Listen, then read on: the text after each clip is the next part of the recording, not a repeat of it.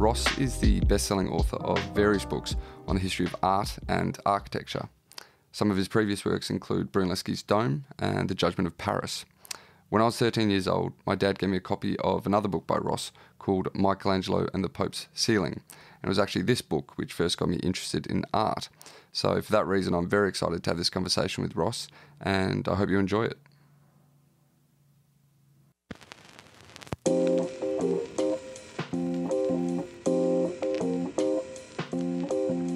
Yeah, sending this one out to my man Killer B.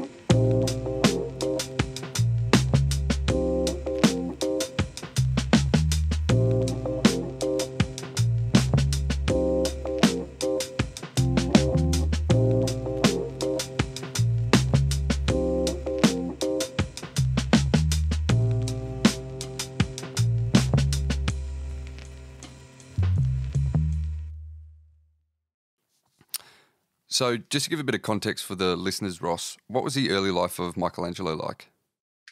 In some ways, it was atypical of a Renaissance artist in that he came from what, if we believe him, was a very good family, and in fact, an aristocratic family, the Canossa family, who were rulers of Mantua, rulers of Tuscany at one point in the Middle Ages.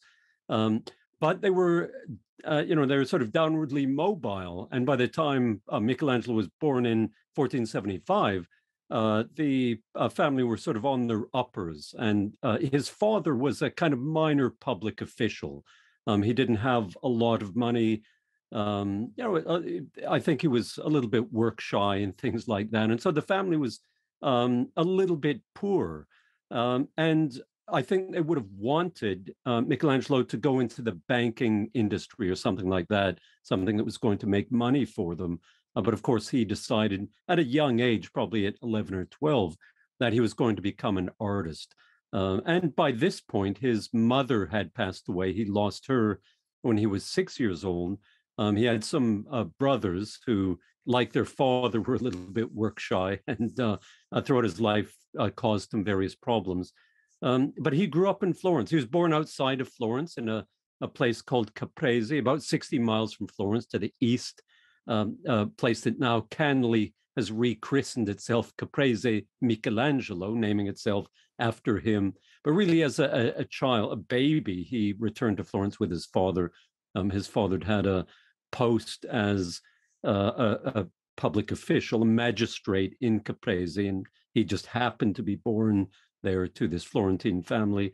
Returned to Florence, was set out to a wet nurse who was the wife of a stone carver, a mason in Settignano. And Michelangelo later said, probably jokingly, that the skill that he got, excuse me, the skill that he got and possibly also the passion he had for working in stone came from the fact that he was suckled as a baby by the wife of a stonemason.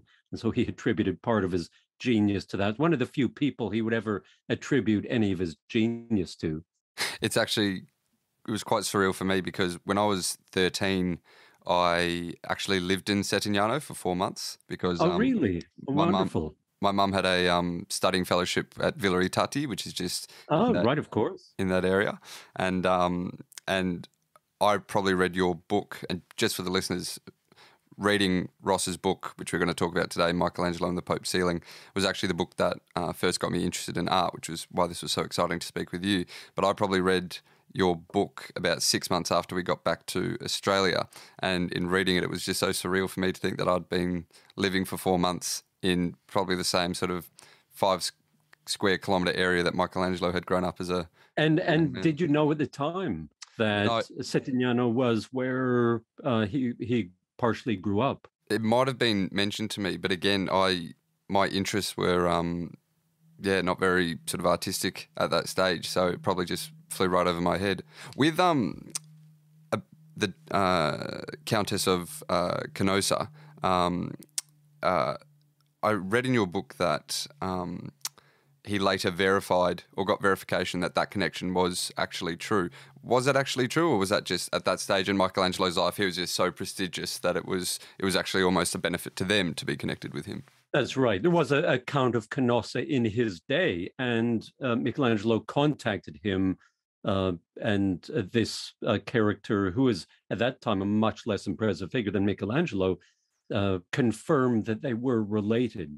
Which Michelangelo, who he inherited nothing from his father really, except a kind of snobbery about the noble origins of the family, and because his father really stuck to this story as well. But it's never been proven since then. Things such as that, I think, are probably difficult to prove. The family legend was that the Canossa family, there were so many of them named Buonarrota Canossa, that they ultimately became known as the Buonarroti, and that's why their surname is different from Canossa. And that, I mean, it's a plausible story, and it goes back, 200 plus years before Michelangelo was born. So it might be a true story, and it made Michelangelo happy. I think he would have been happy to be known as happy to be known as an aristocrat as he was to be known as a great artist. And in combination, I think he felt the two things were a very potent way to face the world. So he was living in Sedignano, and as you say in your book, his family didn't react quite very well to his interest in art. What happened next? Well, yes, he says that his uncle Francesco, who was a kind of small-time moneylender, he would have had something like a bench where he would exchange money in the center of Florence. They wanted Michelangelo to go into business, essentially to do what Francesco was doing, but in order to help the family fortunes. But this young kid said he wanted to be an artist, and the family were not at all happy with the idea of someone from the great Canossa family going into trade, working with his hands, which is what he would have been doing as a sculptor or as a painter. He would have been a tradesman. And so they tried to dissuade him, on the one hand for family prestige, and on the other for ironically, the lack of money that they thought he would be in deficit with. But he won out, and he was apprenticed to Domenico Ghirlandaio, probably at about the age of 12 or 13. As early as the first documentation of him having contact with Domenico Ghirlandaio, who was a great frescoist, a great painter of altarpieces, is 1487 when he's 12. But he seems officially to have entered the studio of Ghirlandaio, which was a large studio, sort of Ghirlandaio and Company. He had lots of assistants, including his family members.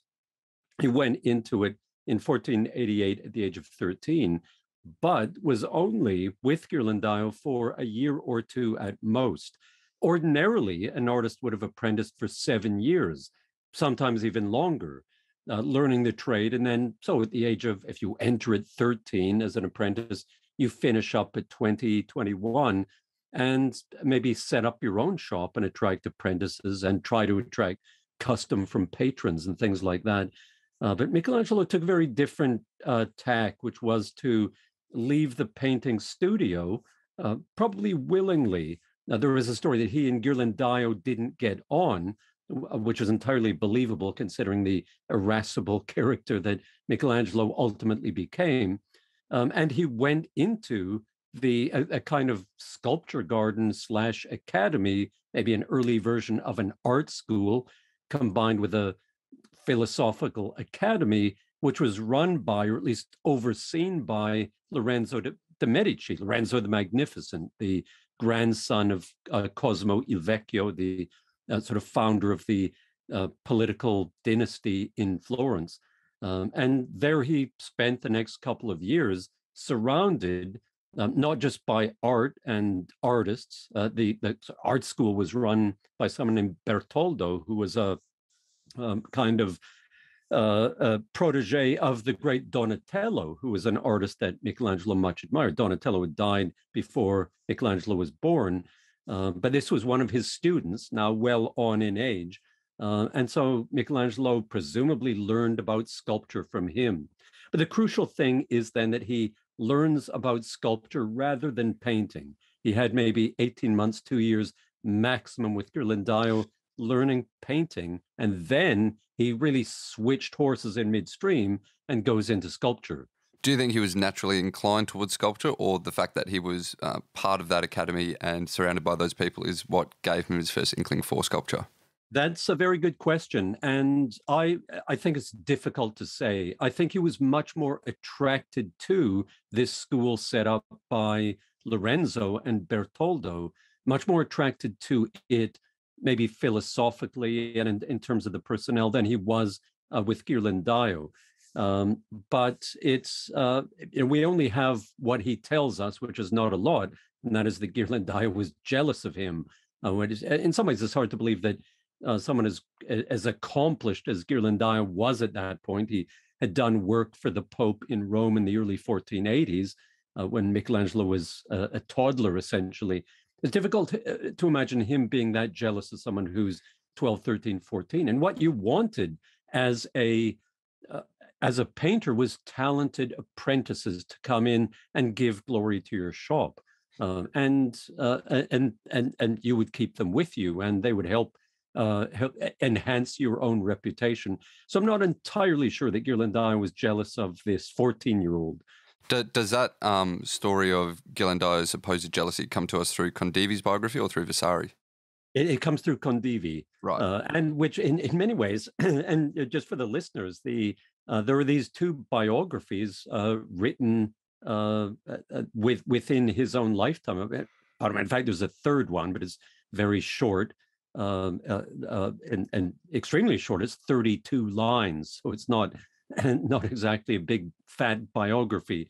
But this apprentice friend of Michelangelo, Ascanio Condivi, wrote one, which is in many ways the autobiography of Michelangelo. In some ways, he's Michelangelo's ghostwriter, and he tells everything that Michelangelo wants to become part of the public record, the story of his life. And much of that then is also taken up by this other friend of Michelangelo, who also does a biography of him. That's Giorgio Vasari.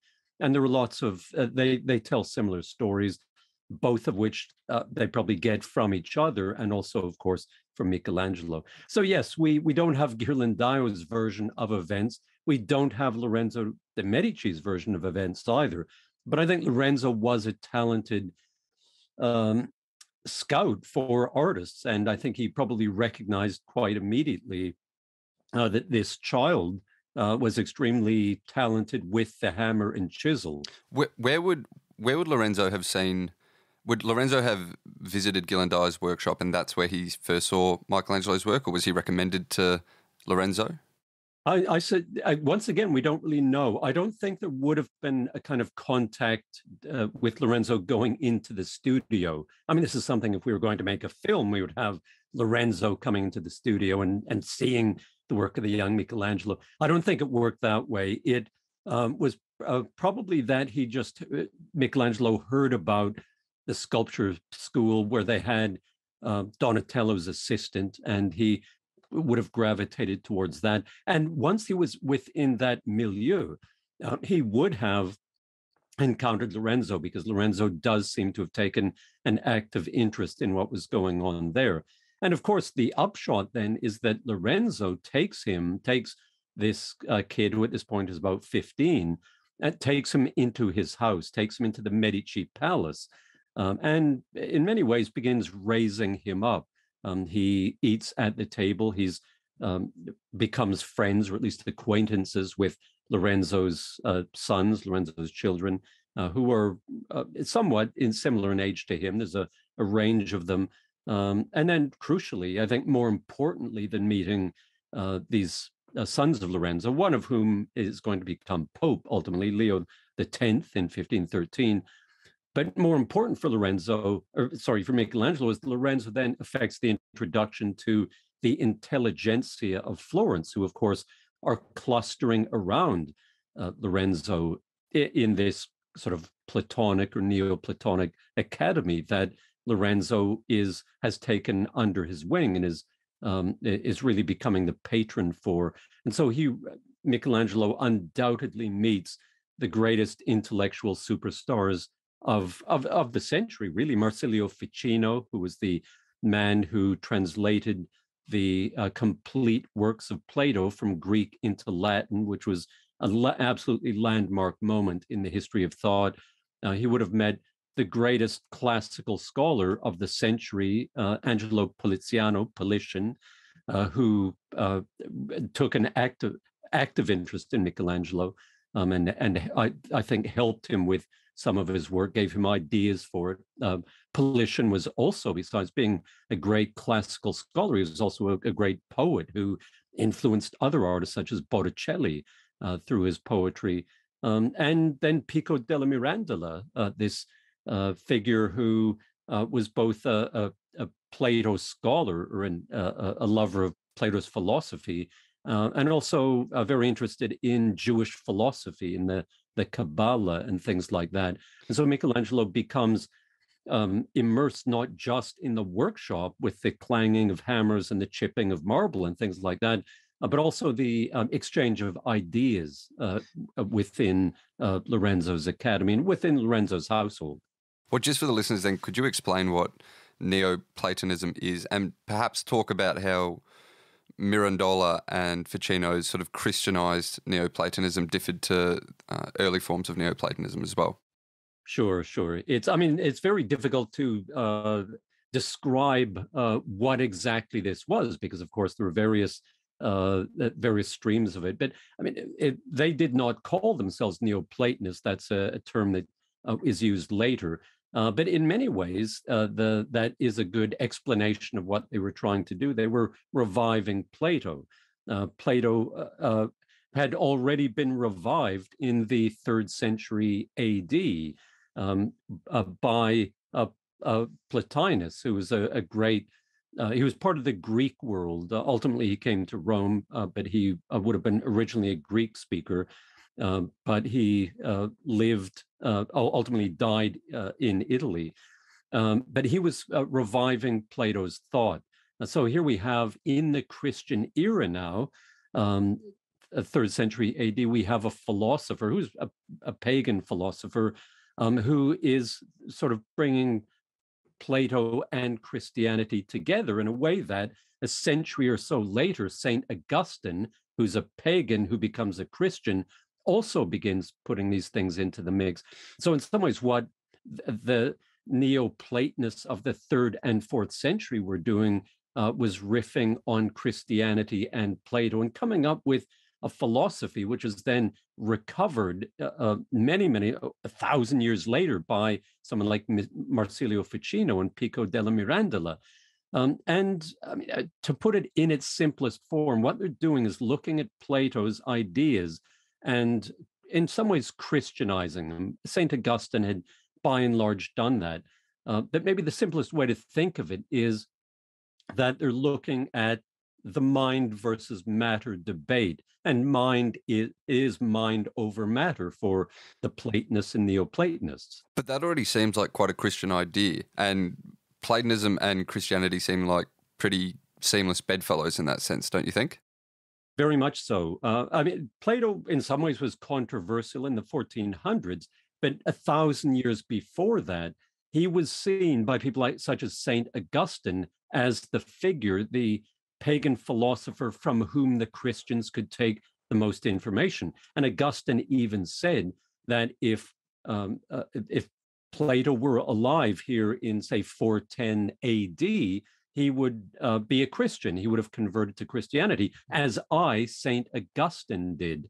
And so there are all sorts of overlaps between Christianity and Platonism.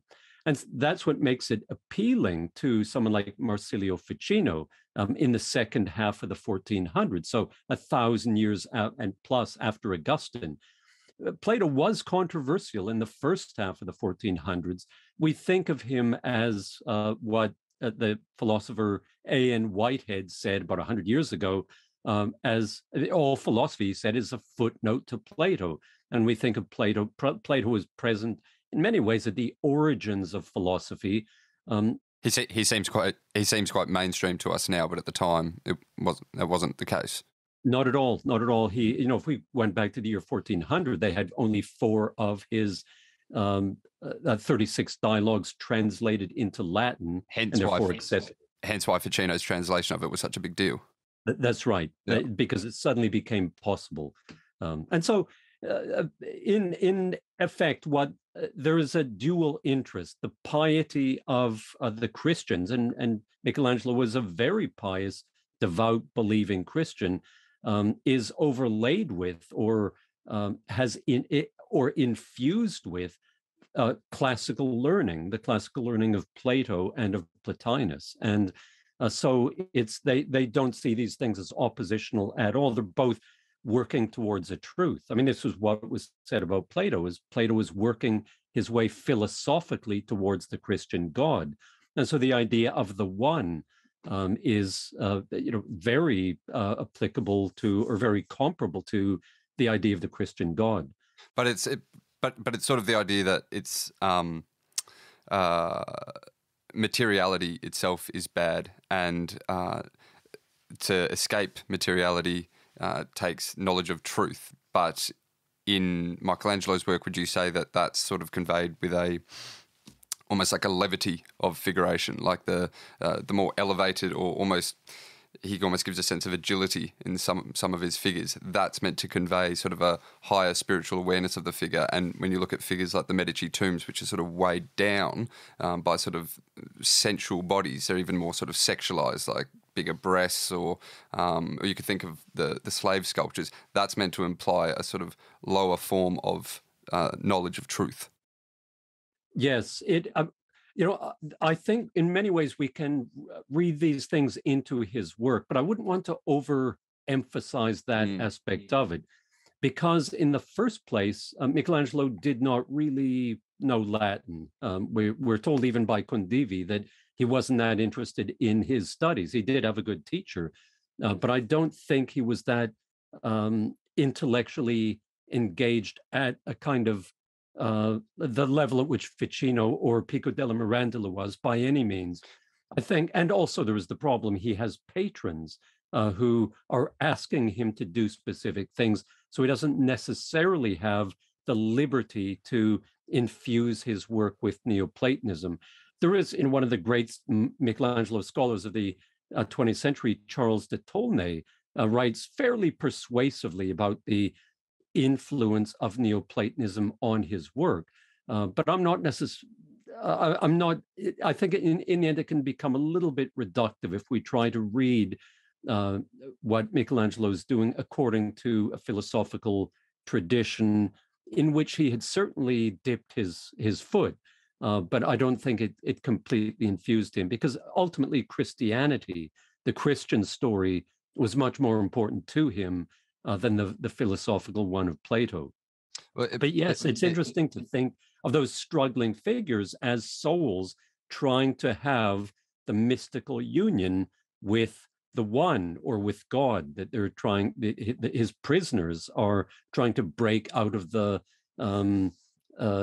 bonds of the material and the earthly and rise up to a spiritual level, which can only be done on a mystical level. Well, what partly makes me think he was very Neoplatonist is, his whole idea about the sort of sculptural theory of subtraction, the idea that he wasn't actually creating anything in sculpting. He was just sort of revealing God's work.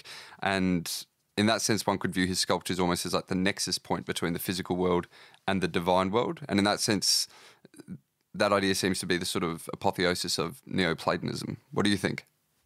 Well, that's a very good interpretation. I think what he's doing is taking, he's taking something, there's nothing more material than a lump of rock that's come from the quarry.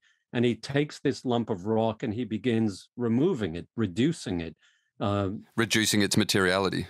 That's right. And making something spiritual, making something beautiful out of it, making something that people can look at and move into a spiritual realm.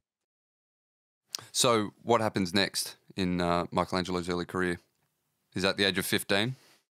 Yes, so he ultimately will strike out on his own, and the big moment for him comes when he goes to Rome in the mid 1490s. And on the one hand, he's appalled by what he sees in Rome, because the Pope at this time is the Borgia Pope, or the second of the Borgia popes, the Alexander VI, who's the father of Cesare Borgia and the father of Lucrezia, these notorious figures. And Alexander was a very worldly figure. He had mistresses. He it was hardly a very devout character.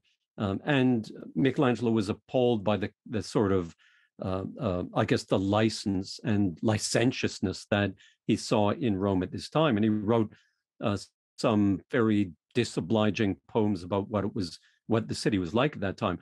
However, if he was appalled by the Rome of the present day, he was intrigued by, fascinated by the Rome of the past. And in fact, one of the things he began doing was becoming what we would say today, call today a forger or something like that. He began mimicking ancient art forms, sculpting works of art, which could pass off as the authentic ancient Greek or Roman works. Which would have been a particularly impressive scam to pull, because at this time, just in general, the ancient sculptors were seen as being the greatest of all time, and in some sense still are, bar people like Michelangelo and Bernini. Absolutely. So, I mean, if he can fool you into thinking he has created a first century BC marble sculpture, and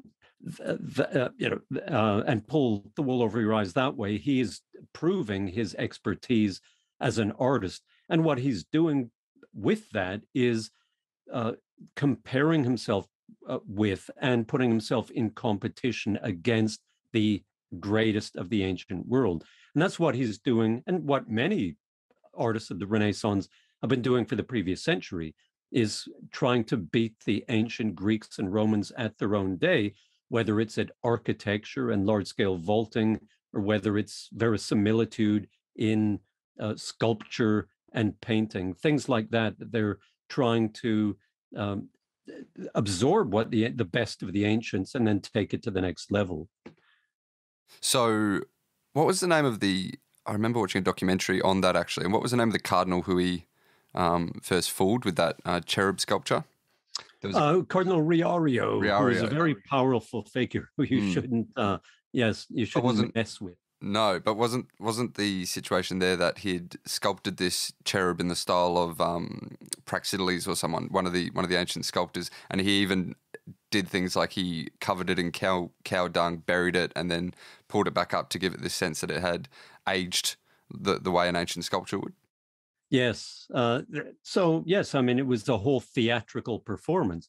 And incidentally, that performance, I'm not sure if this takes us a bit too far ahead of ourselves, but a decade or so later, one of the greatest discoveries of the 16th century, one of the great sculptural discoveries of all time, was made in a vineyard in Rome by a man named Felice de Freddi. He had a little vineyard, and he was digging up his vines, and his spade hit something, and he began digging, and very quickly they realized this looked to be something very important, and Michelangelo was called along with a few other people, and they dug it up, and it was the Laocoon. Did Michelangelo actually help dig it up? Yeah, he was present and sort of helped identify it. There is a scholar today who argues that it was a forgery. You can see this work today. It's in pride of place in the Vatican museums. A bloody good forgery. Yes, well, in some ways, scholars of Hellenistic art would be happy to say that was a Michelangelo sculpture because of the fact that it doesn't match a lot of other Hellenistic art. It's quite Michelangelesque in that sense. That's right. I'm not sure I believe that story, but it is intriguing. And you can say that Michelangelo had a kind of track record for doing that. That would be so cool if we found out that he actually had done it. So at the age of 21, Michelangelo receives the commission to sculpt the Pietà, and he promised that it would be, quote, the most beautiful work in marble that Rome has ever seen, close quote. And I think undoubtedly the Pietà is one of the top 5 or so sculptures in the world.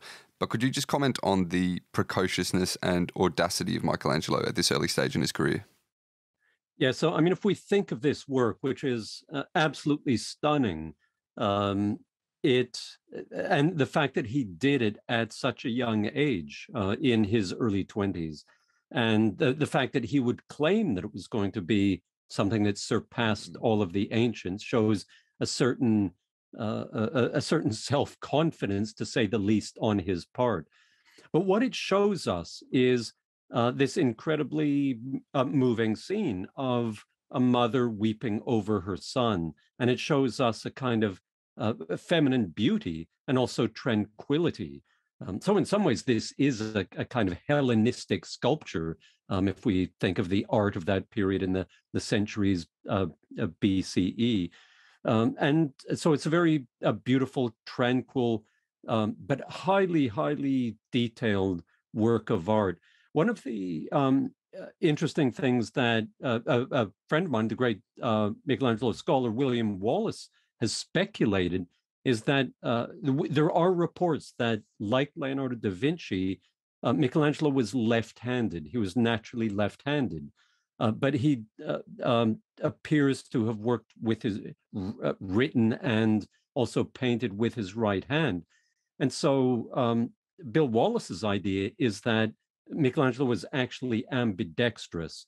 I was going to say, did he paint and write with his right hand because he was forced to, or because he was just naturally ambidextrous? I think it was naturally, or at least this is Bill Wallace's theory, which I can well believe, that he was ambidextrous, which gave him an access. I've never sculpted, but I have asked sculptors about this, and they say it would be a huge advantage to have ambidexterity doing that kind of work, because you could hit the hammer with either hand, and also manipulate the chisel. And some of the details that he works in, because of the fact that they're I mean, it's wonderful if you can't see the Pietà up close, unfortunately, but some of the other ones, his Florentine Pietà, which is in the Museo dell'Opera del Duomo in Florence, you can get quite close to, and you can see just the difficulty, the incredible difficulty he would have had working his way into position to strike the blows, to knock off the marble, to strike the blow with great precision, force and precision, and without doing further damage to it.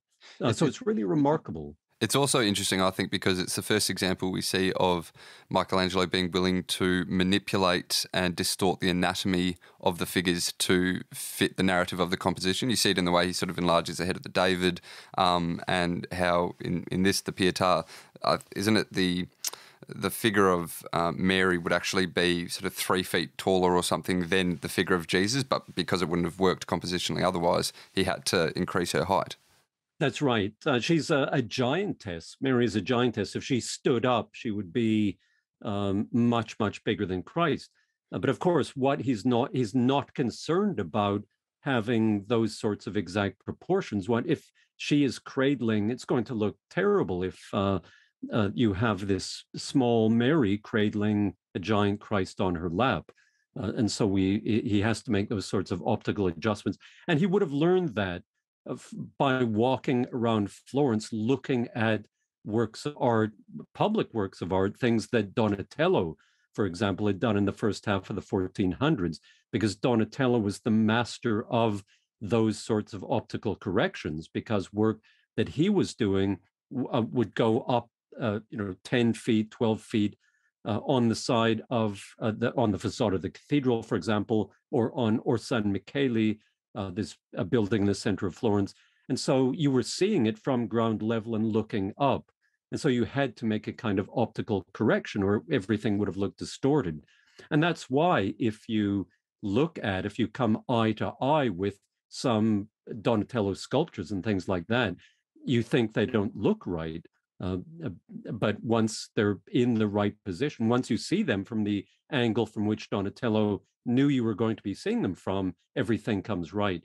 And you're absolutely right with the David. It was going to be, as far as he knew when it was commissioned, it was going to be 80 feet off the ground on the side of the cathedral. So he had to accentuate figures such as the brow and the right hand and so forth. So they were legible from the ground. But at the same time, because I've had a guest on my podcast before and we've discussed precisely that thing about why the David is disproportionate, and we talked about it being placed, well, it was originally going to be placed on top of the cathedral, but I wonder if, because the large head also suggests that this is a adolescent boy, like men when they're at that age, their head grows quicker than the rest of their body does, and I think that narrative fits better with the David just because I don't think there was debate at the time whilst Michelangelo was sculpting the David where they were going to place it, and I don't think he was going to hedge his bets on it being placed up high if he did have to increase the size of it and then all of a sudden he found that it wasn't going to be placed that high, as in fact it wasn't. I wonder if it was done for perspectival reasons or to convey the adolescence of David.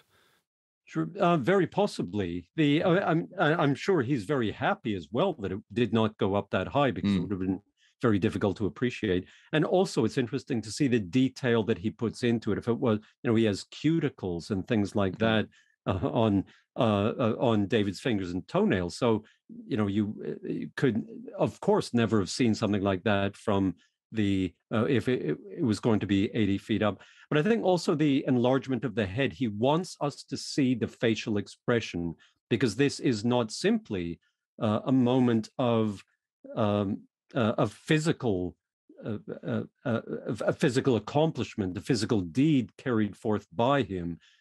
It's something mental. David has not just the help of the Lord, but he's also got his own inner strength.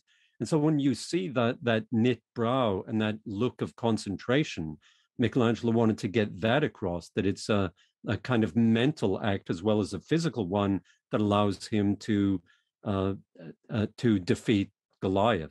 Of course, the great irony of this sculpture is that it was known as Il Gigante. It was known as the giant. And of course, David was not the giant. He was the giant killer, the one who fought them. And of course, his David is very, very different. I think we've lost sight now, because it's become so iconic, of how odd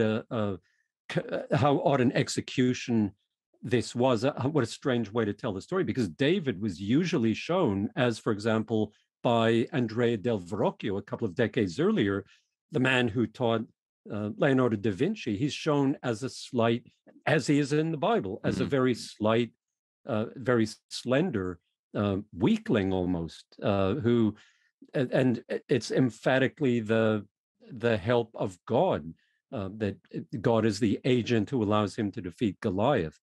And that's almost, the David's almost his first Michelangelo-esque muscular figure as well, because, I mean, if you look at his sculpture of Bacchus is much closer to Donatello's sculpture of David, this sort of lithe body. So it's quite interesting in that sense. I was also, I've got this funny theory about the size of the David's penis.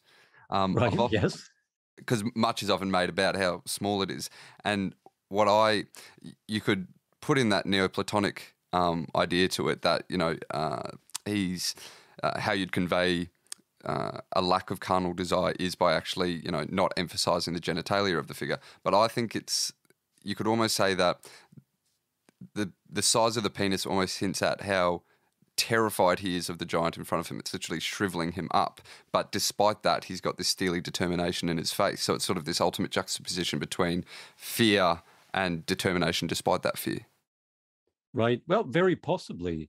But in other ways, he's simply copying the ancient Greeks and Romans, because you did not want to have an emphatic penis, or that would obviously detract from the story. It would become a different figure, become a kind of Priapus or something like that. Yes, they all put it there. The other reason is it would chip off. I mean, there are many statues. You see them in the Uffizi in Florence, where there's a great collection of ancient statues, and that is the vulnerable point. The vulnerable point for ancient nude statuary is the nose and the penis. And the cock. Yeah, that's right. They're the first things to go. Yes. Just how well received was the David? Did it make Michelangelo an international superstar? And could you also just explain the lead up to that commission, how old he was, and a few of the details of it? Sure. Well, he got the commission when he was 25 years old. So he had completed the Pietà, and that made him, that work really then made him famous. That was done in Rome. That is so wild, though. Like, someone younger than me being able to sculpt the David is just it's fucking wild. Sorry, go on, though. Go on. And then by the time he's 30, by the time he's 29, he has done the David. So he has in his 20s, and I think, this would be depressing for anyone to think about because he sets the bar so high that by the time he reaches 30, he has done those two works, which do make him, as you suggest, effectively world famous. He has this big splash in Rome in St. Peter's. The old Basilica of St. Peter's is where this is the most important church in the Roman world. The Pietà is there, and then he has in Florence, ultimately on public display in front of the most important civic building, what we today call the Palazzo Vecchio in Florence. He has that one, 14 feet high, this block of marble that no other people had tried to work with, but it was regarded as impossible. It was too big, and also there was a flaw in it. And it was very thin as well, wasn't it? The block, so it limits how dynamic your composition can be. That's right. And when we think, it's very difficult for any of us who are maybe not structural engineers or large-scale sculptors, or people doing sculpture in metal and things like that, to consider that of all the other things you have to think of as a sculptor, you have to make sure that it will stand up, that it won't tip over, and that it had to have an equilibrium. And he did not have, as you say, because of the shape of this thing, he did not have a lot of leeway to, not a lot of room for error. It had to be counterbalancing itself. And so it was a tremendous feat, not just artistically, because it's such a convincing figure and such a beautiful figure, but it was also remarkable because of the fact that it was a kind of structural feat in its own right. Aside from his early influences at the Academy in Florence, why do you think Michelangelo viewed sculpture as the supreme art form? It's difficult to know. He got into a fight with Leonardo da Vinci about this. They would argue about it, not directly because they saw each other as little as possible. They were distrustful of each other, and I personally did not like one another. Leonardo, of course, was older. He was born in 1452, so he's really another generation. But one of the things that went on in Milan when Leonardo da Vinci was there is they would have these kind of oratorical competitions where they would argue about which was the best art form. Was it music? Is it architecture? Is it painting? Is it sculpture? And Leonardo, of course, would argue for painting. And Leonardo's argument is that painting was a much more refined form of working, because you could have people in your studio. You could have a chamber orchestra playing or something like that, or you could have table music being played for you, and you could dress up. You could dress in your finery as you went to work. Whereas the sculptor was hard physical work, and he got covered in dust and made a racket with his hammer and chisel and everything like that. I think there's a lot of joviality to this kind of argument, and it's just sort of trash talking each other. But for Michelangelo, I think ultimately it was the fact that sculpture was three-dimensional, and it was maybe tactile in a way that painting, for the most part, is not. And you could have maybe more encompassing experience of a sculpture because you could walk around it. You could walk around the David as you can today in the Academia and see it from behind. And I think I suppose, the fact that he painted as well, and Leonardo da Vinci worked in sculpture, indicates that I don't think they really believe there were hard and fast rules about one of them not being a worthy art form. Well, it's interesting because, so as I was saying to you before, I've just been in London for just a week now, and one of the first things I did was go to the National Gallery, and I saw the Manchester Madonna by Michelangelo, and I've obviously always held Michelangelo in the highest regard as a painter, but I think there's something about how reproductions of his paintings, they kind of, because they're so polished, you're not necessarily aware of how technical his brushwork is. They almost come across sort of like quite plasticized or something. But this was the first time that I'd seen a Michelangelo painting up close. Obviously, been to the Sistine Chapel, but obviously that's like, 60 feet high. And just seeing it up close, I was just amazed by his technical facility as a painter, because I'd always viewed Leonardo and Raphael as the more natural painters. But in seeing that, especially for how early in his career the Manchester Madonna was, he's easily the equal of Leonardo in technical facility, and I thought even greater than Raphael, who I'd, as I said, always seen as the natural painter. So, yeah, remarkable. And I think we can credit Ghirlandaio for that, because Ghirlandaio was a great craftsman. I think he was also a very good painter, and much underrated because of the fact that, he was exceeded by his pupil, who later trash talked him and said that he was not, he learned nothing from Ghirlandaio, was Michelangelo's official story. But Ghirlandaio was a brilliant draftsman, and as Michelangelo became, and so I think he did learn certainly the basics extremely well from Ghirlandaio. He probably would have learned from anyone, but Ghirlandaio was as good a teacher as you could have. And so I think when we look at the technical competence that he has in painting, a good part of that goes back to when he is a young adolescent in the studio of Domenico, learning his trade. And in fact, they had one of Ghirlandaio's works right next to it as well, probably to actually show that comparison. Is the Battle of Cascina the greatest work of art that was never created? Well, quite possibly. If it wasn't, its competition for that title is the one that was going to be painted on the opposite wall, or possibly even on the same wall. We're not exactly sure where it was going to be, but yes, these are the two works that Leonardo da Vinci and Michelangelo were going to paint in what we call the Palazzo Vecchio today, the government house in Florence, the seat of government, in the audience hall, in effectively the House of Commons of Florence.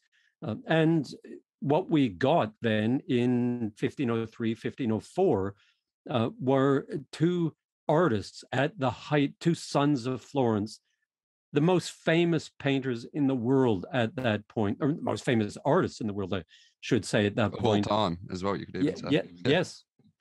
Coming together, I mean, a master stroke of the Florentines to decide, we've got Leonardo back in the city, spent almost 20 years in Milan, in the last 3 years of which he painted The Last Supper. And we've now got Michelangelo, who has not just done the Pietà in Rome, but he has just finished the David here in Florence. And so let's bring them together and put them into competition, head to head against one another, in a kind of great Florentine bake-off or something like that, to have see who can do the best painting on the wall. And so they're each given a topic, a battle scene to paint. And as you say, it neither came off, neither was finished. Leonardo da Vinci appears, he started his a little bit earlier. His was commissioned first, and he did work on it for a year or two at least, and certainly progressed onto the wall and began painting, but was using what appears to have been a kind of experimental technique, even experimental beyond what he did on the walls of Santa Maria delle Grazie in Milan, which was its own kind of experiment, in many ways a failed experiment technically, because of the way that it's peeling off, or has been peeling off for the last 500 years. But ultimately he left and went to Milan, and didn't come back and finish it, and ultimately was painted over. Michelangelo didn't even get that far. He didn't put a single lick of paint on the wall because, of course, he had just started. He'd begun making his designs for it, doing his drawings for it, and think of how he's going to tackle it when suddenly his phone rings and it's the Pope who says, Pope Julius II, who's been elected. Yes. So, yes. And so you can't refuse his call. And what the Pope wants is come to Rome. I got elected a year and a bit earlier, come and do my tomb. And so that is, for the time being, the end of Michelangelo's career in Florence. To what you were saying as well about the rivalry between Leonardo and Michelangelo, I've often wondered that perhaps part of the reason why there was so much good art from this period was because there was this sense of competition between artists, which in hindsight kind of seems a bit ridiculous, the idea of, fanciful artists being, like Joe Frazier and Muhammad Ali. And you get that. I read your book a couple of years ago, The Judgement of Paris as well, and you definitely get that sense in the Salon Room in Paris at the time. You don't really seem to get that in a lot of contemporary art today. I mean, art criticism and artists themselves seem a lot sort of nicer to each other than perhaps they were in these times. Would you agree with that? Yeah, I do think that's right. But I think it comes, well, I hope it's true in that there aren't the sort of bitter rivalries that they had back in the Renaissance. But you get such good art from it. Well, I suppose that you can say that it did produce results. You can't argue with the results of it.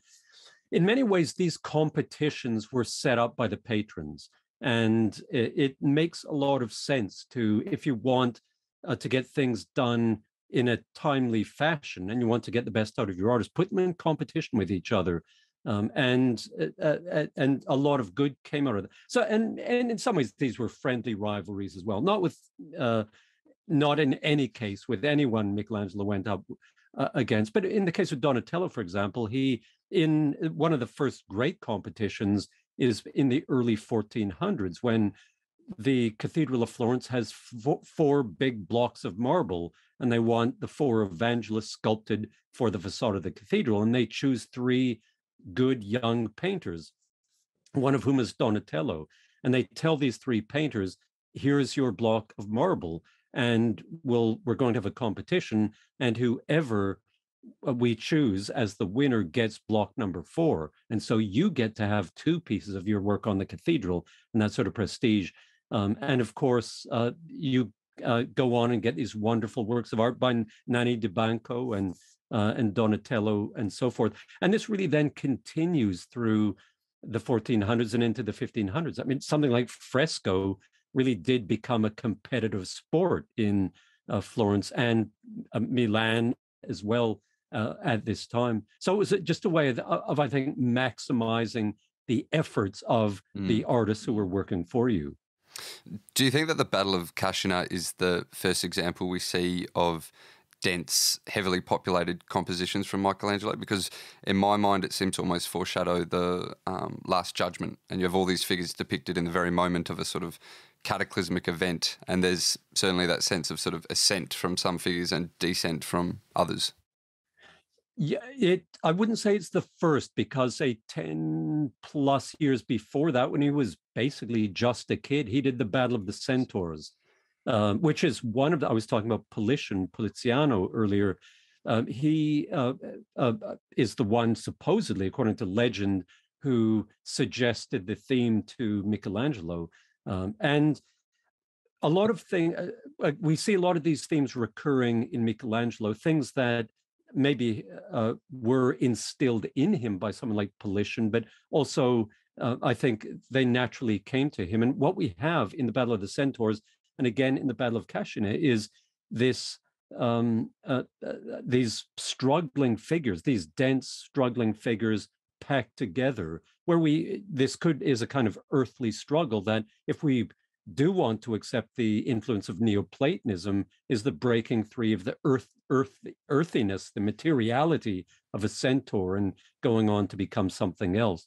But isn't that almost the nature of relief sculpture, that it's always going to be densely populated, as opposed to, in painting, you're not constrained in that way? To some extent, yes, but Donatello did in Santa Croce, the great Franciscan Basilica in Florence. He has a Madonna and Child in relief sculpture, which is not heavily packed. It's just the two of them, and also things like beneath his Saint George, the image of Saint George killing the dragon that he did for Orson Michele. Again, is just we have a landscape background. We have Saint George on horseback with his lance and the dragon. So it's, I guess, if Michelangelo walked around looking at pulpits in Florence, in Siena, in Pisa, and places like that, he would have seen densely packed low relief sculpture. But I would say that his approach to it was different, because someone like, and when I talk about the pulpits, I'm talking about Nicola and Giovanni Pisano, because what they were doing was creating these quite high relief sculptural panels, which then which are Christian scenes and do not necessarily have that sort of kinetic energy and then the naked struggle, the literally naked struggle that we get in Michelangelo. So he sort of riffs on them, but brings his own idea of materiality and spirituality into it. Compositionally, do you think Michelangelo painted like a sculptor, in the sense that the human form always holds complete primacy in his paintings? There seems to be very little emphasis on the landscape and spatial depth in his paintings.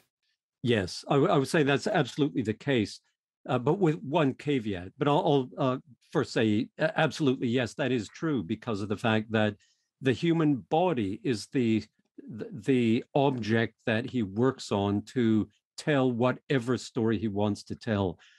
He does not need to bring in a lot of architecture. He doesn't need to bring in a landscape. He paid no attention whatsoever to landscape. I mean, if there's the possibility in the creation of Adam, for example, to show, what does the background of paradise look like? And for Michelangelo, it's basically a wasteland, a featureless wasteland.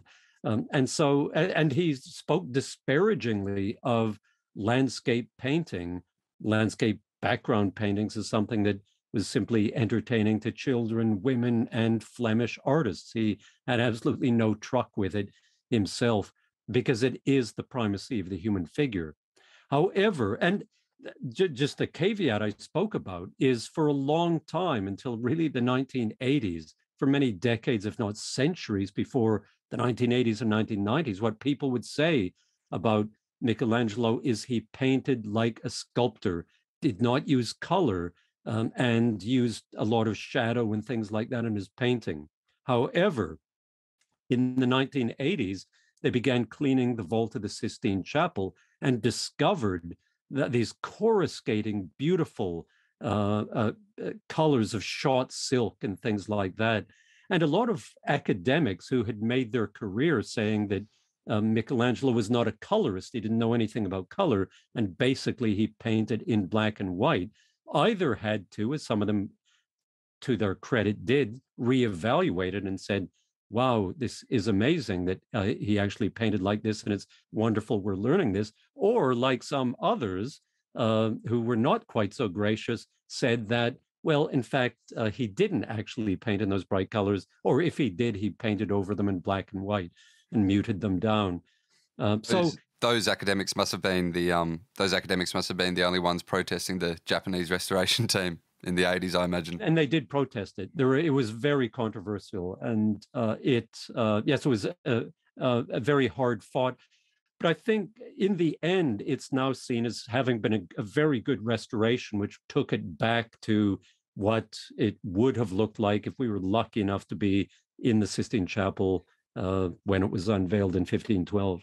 It improved your book cover, that's for sure. That's right. Yeah, well, yeah, I mean, you can tell if photographs of the Sistine Chapel were taken before or after the restoration, whether they're these muddy things in which there's no bright colors, or if you do get these wonderful colors of shot silk. I mean, these beautiful colors blending into one another. And again, you talk about Manchester Madonna. This is a demonstration of just how adept he was as a painter. He's working in this case in fresco, which we'll probably talk about, a very, very difficult medium, and yet he's able to bring these eye-popping colors out of the plaster. And back to what we were saying as well about everything being implied in the human form. The entire story is always suggested by the figure in Michelangelo's works. I've always resented just the phrase conceptual art, especially when it's seen as antithetical to what people call, traditional art like Michelangelo's, because do you get anything more conceptual than the David, for example? It's like everything about the story isn't actually there. It's all implied by the figuration and how he sculpts the figure. Right. I mean, I assume every artist is a conceptual artist, because every artist has to have if you don't have a concept, I don't think you should be painting or sculpting. I think, unless your concept is that you don't have a concept, which might be an interesting way to approach something. I think, yes, everyone has, this is what they called it in Michelangelo's day was disegno. It was this art of design. That was your concept, something that you designed intellectually and then worked on physically. So up to this stage, Michelangelo's done very few paintings, which is what makes his accomplishment in the Sistine Chapel so remarkable. But I've always viewed drawing as the equivalent of sort of going to the gym for an athlete. I feel if one is competent as a draftsman, he or she can quite quickly become competent at any other medium, whether that be sculpting, painting, or whatever. Do you think that Michelangelo's supreme competency as a draftsman is what allowed him to master so many art forms, such as architecture, painting, engineering? Yes, without doubt. He, and in many ways, this concept of drafting, drawing, and design begins with him and ultimately makes its way into the art academies of later centuries. For example, if you went to the École des Beaux-Arts in Paris, you would have a pencil and charcoal for the first 2 or 3 years of study. You would not pick up a paintbrush until year 3 or 4, because you had to, first of all, learn the art of design. And that's what Michelangelo was a master at. He was a beneficiary of the fact that he lived in a century when paper was much more widely available than it would have been, say, 200 years earlier to someone like Giotto, who could not have had as much access to this raw material for thinking out your work physically, putting it down quite literally on paper. And so he and Leonardo da Vinci were the beneficiaries of the fact that paper was being manufactured en masse in Italy, quite close to Florence, in fact, at Prato at this time, and working on it. So yes, ultimately, he was a designer. And that you can say that about all of the great artists of the 14 and 1500s. They learned the art of design, first of all, how to engineer something from idea, from the concept of it to the finished product. And so it becomes an intellectual exercise that you think out on paper, and then you bring to fruition, whether it's in marble or on fresco on a 30-foot wide wall, or whether it's on a 4-foot wide altarpiece. So it's these talents, they're not necessarily different skill sets, they're all related. And I mean, I suppose an interesting thing to think about is what we have. We have the idea of the universal artist in the 1400s and 1500s, someone who can work. Michelangelo was said to reign supreme in architecture, painting, and sculpture, and some people would have added poetry to that as well. Leonardo da Vinci likewise worked in various media, as did Fra Angelico, who did manuscript illustration as well as altarpieces, as well as frescoes. And I guess one thing to ask about today is what artists, are there artists who work in different media, who work in sculpture and who work in film and who work in, who are great draftsmen and things like that. And, or is that something that we still retain, or do you stick to one particular medium and gain your expertise in it? Yeah, they're very few and far between people like that today. And it was interesting what you were saying about how you wouldn't touch a paintbrush for years under your apprenticeship in the Renaissance, because a few art courses that I did when I was younger, it would be painting and it wouldn't be drawing, but we wouldn't be allowed to use colour until a certain stage. And I guess painting in black and white is sort of the equivalent of drawing. And yeah, I also wonder if it's kind of like colour is a hard thing to master, not as hard as drawing, but it can very easily ruin a picture. And I wonder if it's almost seen as sort of like discouraging, or it would have even been in the Renaissance just because of how expensive pigments were. I can imagine that they didn't want to waste their good pigments on people who weren't going to make good pictures from them. Yes, there's that sort of practical economic reality of learning how to paint. Also, there was a suspicion of bright colors, especially somewhere like Florence, that was being too showy and you were being too gaudy. Venetian. And yes, exactly. And it was the big debate that they had in the 1500s between color and design. And if we want to split them into camps, the Florentines are design. And so they're the ones, the black and white, the drawing, the refinement of that technique. And the Venetians, according to the Florentines at least, are these flashy people who have used very bright colors to attract attention. And there's that famous anecdote of when Michelangelo meets Titian, and he says that if Titian had concerned himself with anatomical accuracy earlier in his career, he would have been as great as he was. Yes, that is a rare sort of compliment, as usual, a kind of backhanded compliment. The nicest thing he ever said about another artist, I think. Exactly. And then might be some truth to that, because Titian, I suppose, doesn't have the sort of discipline of form that someone like Michelangelo or Leonardo da Vinci or Ghirlandaio or people like that had. But he was looking for different effects. And so, but these were effects that the Florentines were perhaps striving for, in a much more modest way. So the sort of climax of your book here, still got my copy from 10 years ago or so, is the Sistine Ceiling Commission. What were the events that led to that commission? And just for the listeners, could you describe the challenges Michelangelo faced with the ceiling? How many square feet was it? And also, what were the perspectival challenges he faced? Sure. There were all sorts of challenges, and he was not the person you would have thought when it was first mooted in 1506, just after, say, a year after he came to Rome. You would not have said that Michelangelo was in any way, shape, or form the man for the job. Because of the fact that he originally came, as I was saying, to do the tomb of Julius, which was going to be this massive, it was going to be the biggest tomb built for anyone since the Emperor Augustus in the early first century. And it was going to be 50 feet high. It was going to have 40 or 50 life-size or over life-size figures and so forth. It was going to be 100 tons of marble that Michelangelo would have spent the rest of his life working on. But he had just really got ready to make a start on this huge project, which was really his dream commission. He could not wait to get going on it because it was going to allow him to do all of these David-like figures. He was going to do 40 Davids and put them onto the sculpture, this sculptural ensemble. But of course, in 1506, he found out that Julius was not going to proceed with it. Julius suddenly says, "Stop! I'm not going to have you do the tomb." Could you because also, of the fact, just to give a bit more context as well, could you describe the character of Pope Julius II and why it's so sort of interesting in the lead up to this commission? Exactly.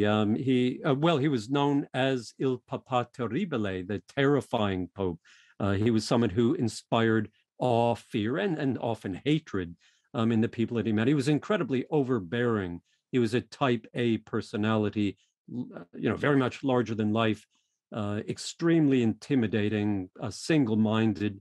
In many ways, not a bad pope for the time, because he had to be very aggressive against the the various predatory neighbors who were gobbling up bits of the Papal States, because the popes ruled over as many as 1 million people in through central Italy, north from Rome. And he needed to get the tax money to put the church back on better footing. So he became known as the warrior pope because of the fact that he went off and led military expeditions against renegade cities such as Perugia and Bologna.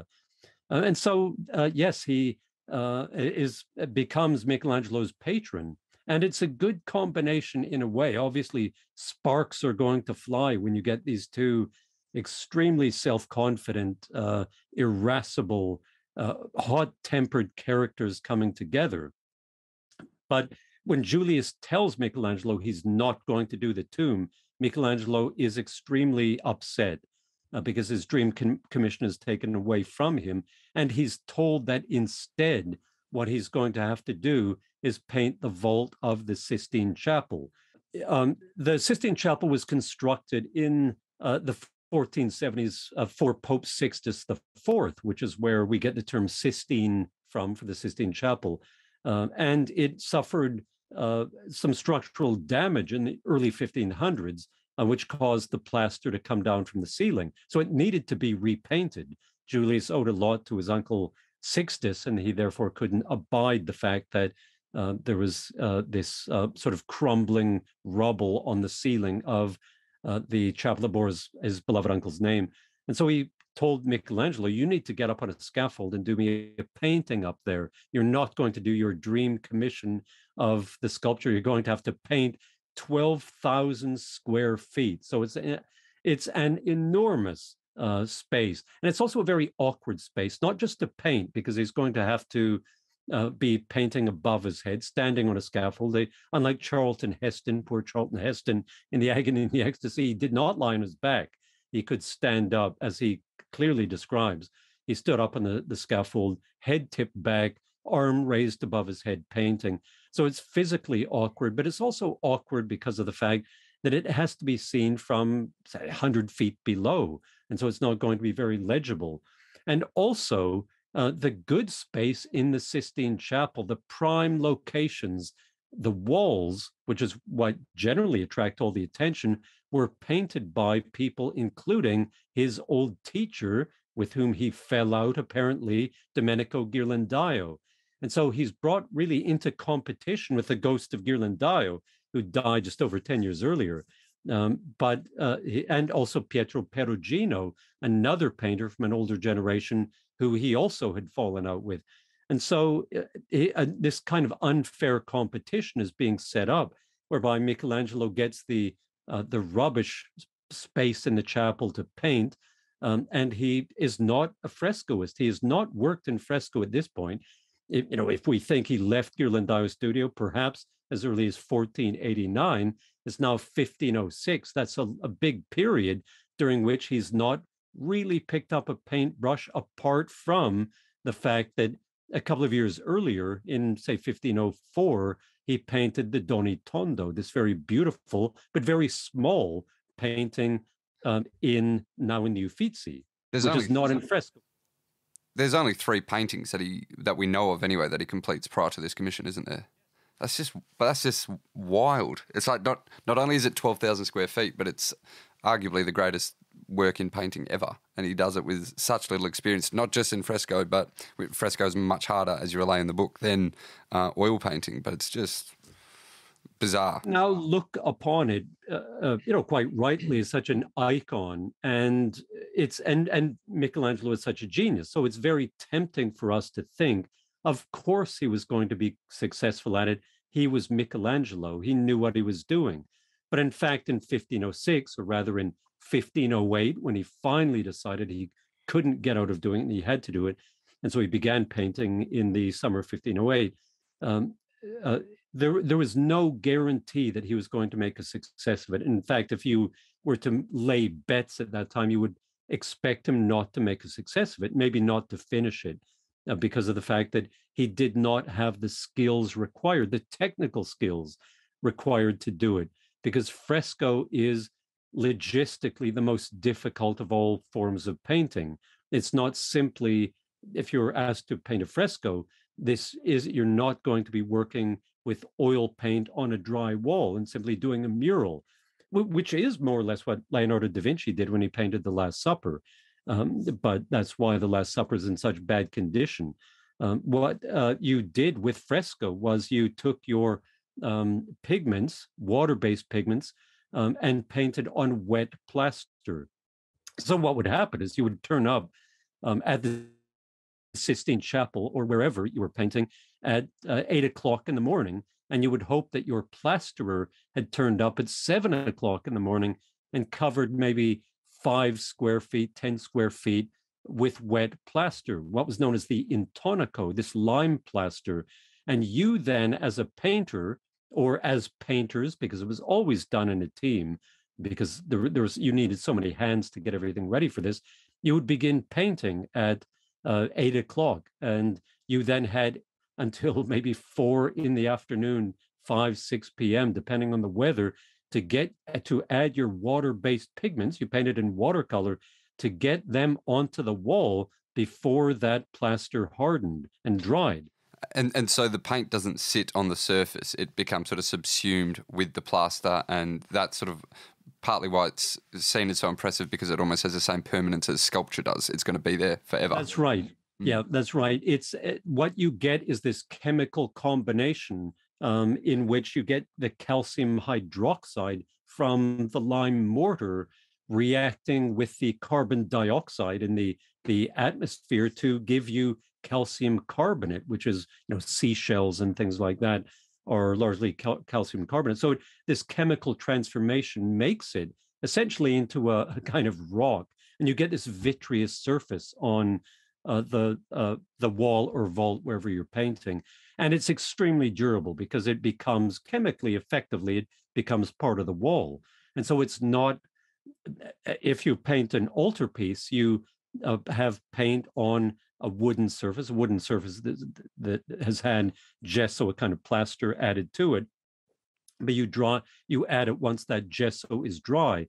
And so you can, which is why you could scrape the pigment off. You can't scrape down a fresco because the fresco is really in many ways in the rock. It becomes part of the wall. If you want to remove it, and this is the difficult thing, if you realize, oops, I don't like what I did yesterday, or I don't like what I did last week, it doesn't look right, you can't scrape it down as you could do with an altarpiece. You had to get out your hammer and go at it and effectively chip off the plaster, replaster, and repaint.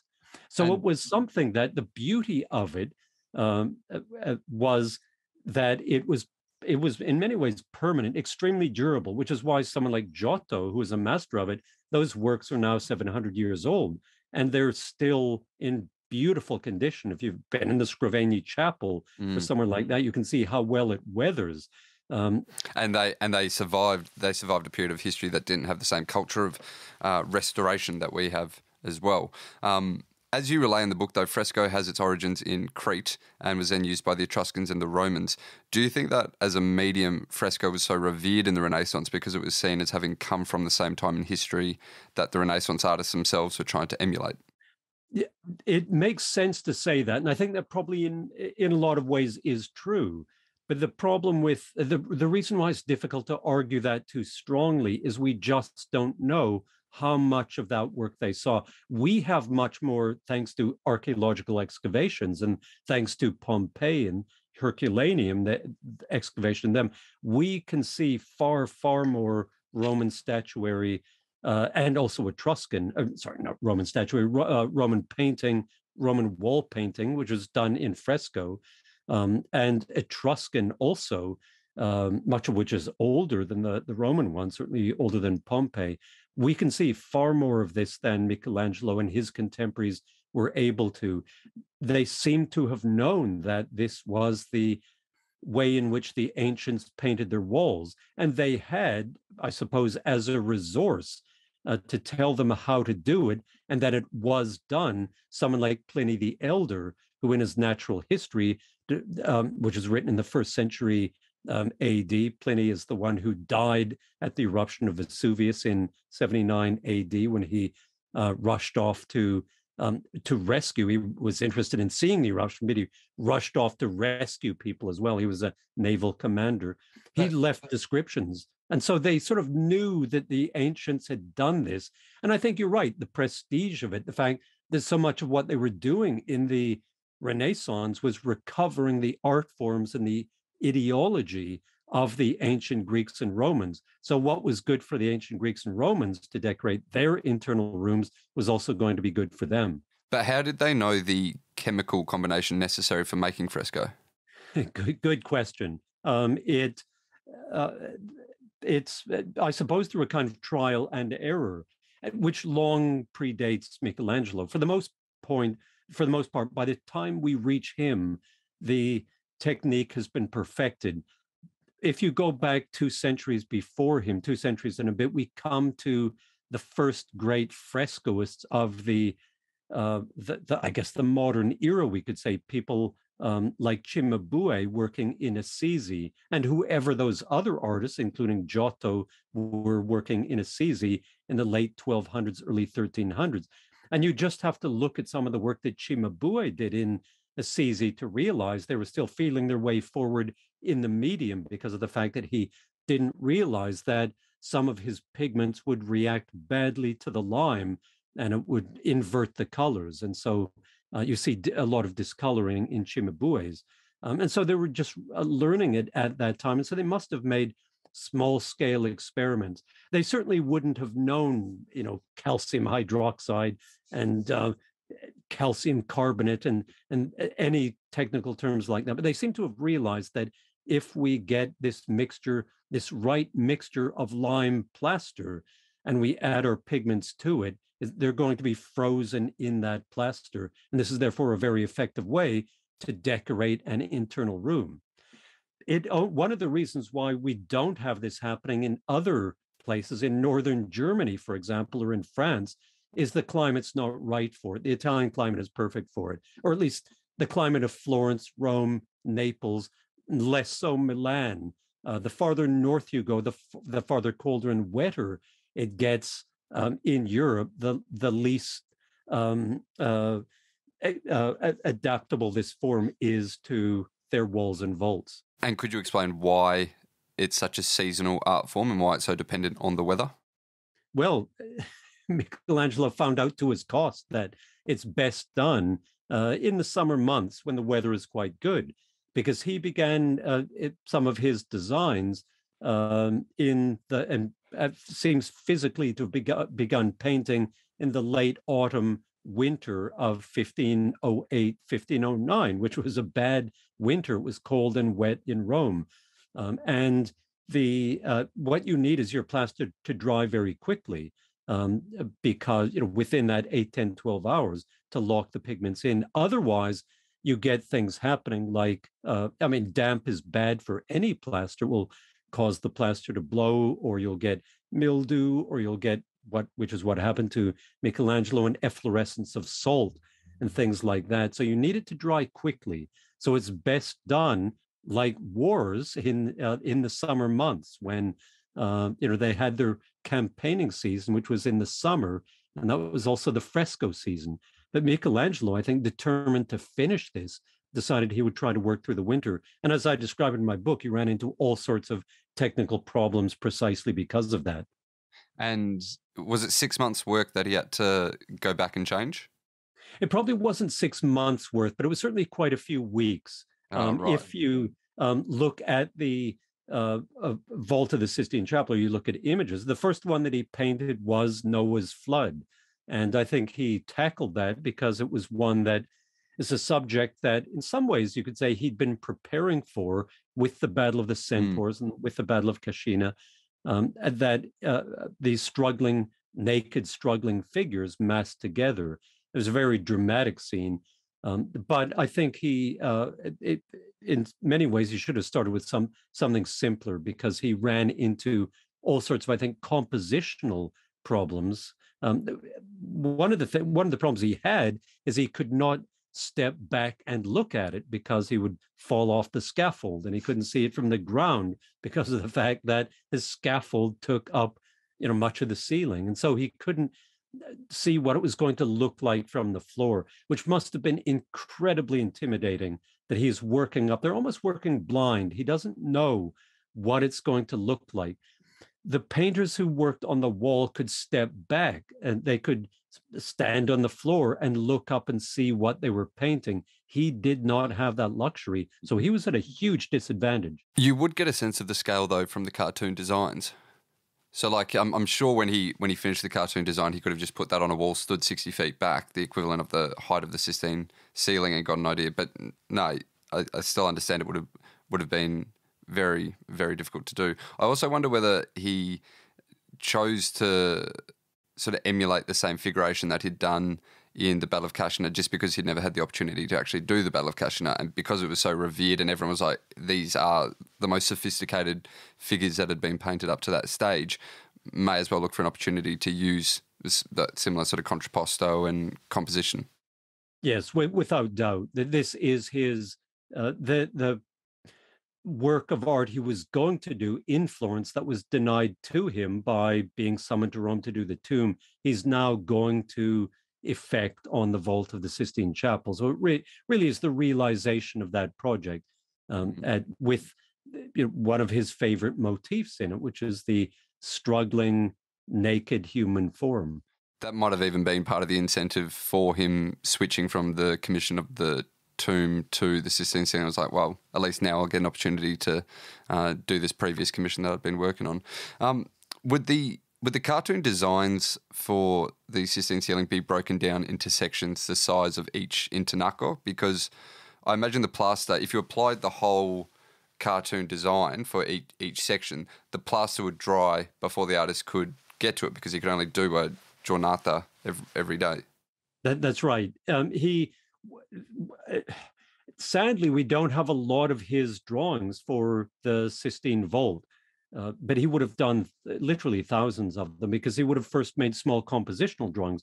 What is the Noah's flood going to look like? He would have had to figure out where on the panel, where on the allotted part of the ceiling he was going to put the ark, where he was going to have land that people are huddled on, where the water is going to be, and so forth. He would have needed this overall composition. And then he would have had to make all sorts of decisions about what the figures were going to look like, what they were going to look like, what they were going to be doing. And so he would have made individual drawings for, if not each of them, he would have made drawings of the groups. And then finally, he would have worked up what you're describing, which is the final cartoon. But because of the fact that many of these figures are life size, it's going to take time for him and his assistants who are going to be helping him, time for him to paint them. And as you point out, he can't necessarily finish the entire, we know for a fact he never finished the entire panel in a single day. That's impossible. And so he would have cut up the cartoons, which is why cartoons almost never survive from this period.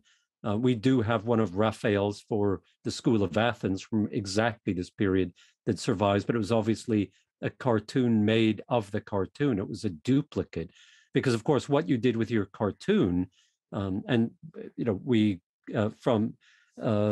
word comes from cartone, or from carta is paper, so cartone is big paper, or in Italian it now means cardboard, but it would have been the thick paper, large piece of paper, pasted together pieces of paper that he would place up onto the wall, literally nail into the vault, lay it flat on it, and then transfer his design from that piece of paper to the wet plaster by means of pouncing, i.e. pricking the outlines of it, pricking his design, the charcoal drawing that he made, and then hitting the paper with a pounce bag, this little bag that charcoal would come out of, so that when he ripped off his, after an hour or so, he would rip off the piece of paper, the cartoon, and he would have an outline in little dots of charcoal, what he had drawn on the paper. And so he would then get his brush out and maybe touch it up and then start painting. But of course, the paper would have been damaged. It was nailed to wet plaster. It would have come off, and it would have been crumpled up and thrown away. And so we don't have examples of these. because they were perishable. They're never meant to survive. As you relay in the book, Bramante, the chief architect to Pope Julius II, was very instrumental in sort of manoeuvring the commission away from the tomb to the Sistine ceiling. And so Bramante was, as you obviously know, a friend of Raphael, and in that sense almost a natural professional enemy of Michelangelo's. But do you think Bramante really was trying to embarrass Michelangelo by pushing him towards the Sistine ceiling because he thought he wouldn't be able to do it, or was that just sort of Michelangelo being typically paranoid and tempestuous? That was his paranoia. I mean, that was what he seems genuinely to have believed against other evidence. But yes, he believed that Bramante did not want him to succeed as an artist, which there might have been some truth in that, a kind of professional jealousy or rivalry on the part of Bramante, who was the chief papal architect, a very powerful figure, very talented figure. And it was maybe natural he would come into conflict with a Florentine, someone who came from a different kind of faction in Rome. There was the Urbino faction led by Bramante and the Florentine faction led by Michelangelo's friend and mentor Antonio da Sangallo, who had been chief papal architect, but who had been displaced by Bramante. And so there's sort of ill will between these two groups who were fighting for papal patronage, of course, in Rome. So Bramante may have been trying to spike Michelangelo's guns to some extent, but not to the extent that Michelangelo believed. Michelangelo believed that Bramante was the one who said, make him paint the vault of the Sistine Chapel, knowing full well that Michelangelo would not succeed at it, which, as I've been saying, was a real possibility. Other evidence, though, is that Michelangelo, or Bramante, in fact, advised the Pope against giving Michelangelo the job of painting because he said, Your Holiness, he can't do it. He's not going to be able to do it because of the fact that he doesn't know how to paint di sotto in su, from below upwards, which was true. If you were working on a vault, you had to be able to do the sort of optical corrections that we've been talking about, whereby you make these adjustments to the proportions and the scale of the figure and his or her various structural members in order to make it look realistic from a certain angle on the ground. He had no experience doing that. And so Bramante, who had worked in fresco, knew whereof he spoke, and quite reasonably pointed out that maybe Michelangelo isn't the man for the job. So Bramante isn't actually the villain that Michelangelo made him out to be, but he always needed a villain, someone to blame if things are going to go wrong. And I think Bramante would have been more scared of Il Papa Terrible and upsetting him with a bad recommendation than he would have been keen to embarrass Michelangelo by giving him a bad commission. I think, like, if the Sistine ceiling had failed, Bramante would have been quite scared of Pope Julius II's reaction. So how does Raphael enter the story of Michelangelo's life? And could you just speak to the relationship between the two artists? What did they think of one another, and what did they learn from one another? Sure. So, well, we have this kind of succession of great painters, Leonardo da Vinci, Michelangelo, Raphael, and they're all spaced out a little bit from each other. And so Leonardo da Vinci, born in 1452, so he's a generation older than Michelangelo. But Raphael was born in 1483, 8 years younger than Michelangelo. So Michelangelo is a young prodigy, as we've been talking about, but now along comes someone else who is also a prodigy, the boy wonder of Italian painting at this point. He's a very young guy in his 20s, and he turns up in Rome after he's worked in places. He's from Urbino, he's from Bramante's hometown. He may even have been a kinsman of Bramante. Bramante might have been some sort of uncle to him. That was certainly said at the time. No one's been able to prove it, but Urbino was a small place. They easily could have been related. And certainly Bramante was going to forward people from his hometown and give them the kind of patronage. He then worked in Perugia. Raphael had with Pietro Perugino. He'd come to Florence. He got to know Leonardo da Vinci, who seems to have given him access to some of the works that he was working on, and he had learned from him. And he now arrives in Rome, mid-20s, extremely ambitious, looking for for patronage, looking to create a sort of work of fame, something that's really going to make his name. And his entree obviously was Bramante, who seems to have taken him under his wing and helped him get work almost literally next door to the Sistine Chapel, which is in the Vatican apartments, in what we now call the Raphael apartments in the Vatican, which was the Pope's residence. The Pope Julius moved up to the third floor of the Vatican apartments and decided to get the decorators in. So he had Bramante put together a very talented team of painters, which included Pietro Perugino. And they began work. And then Raphael turned up and very quickly impressed the Pope so much that Julius gave him overall control, made him the #1 painter on this team working in the Vatican apartments.